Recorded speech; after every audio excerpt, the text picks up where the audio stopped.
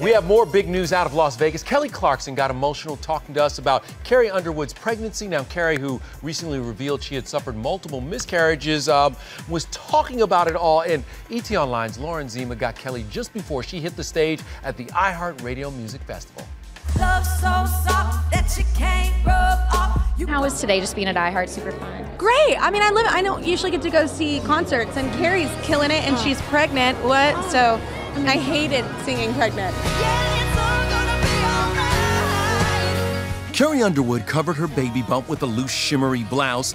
Fellow Idol champ Kelly Clarkson praised Carrie for being so open and honest recently about having suffered 3 miscarriages in the last 2 years. I was emailing her because I was like, it's so important that you talk about it. I know you don't have to because it's a hard thing to do, but it makes women that feel in fear or feel like something's wrong with them, it makes them feel comfortable and that people go through it. Why are you making me cry before I perform? Aww. She's pregnant with that new baby. How great is it to see her out here doing her thing?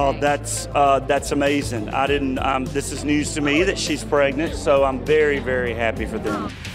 Kelly also shared details about her new talk show set to air a year from now. Will we see the kids on it at all? Oh, probably, because we have 4 of them, so I'm sure one will pop up every now and then. We have normal people, celebrities, music. It's a lot of heart. It's cool. It was fun to shoot the pilot. So yeah. Look, Brian just told us he wants to be on it. He better be on it. We're friends. Would you go on Kelly's new show? Certainly. If she'll return my calls. Call me.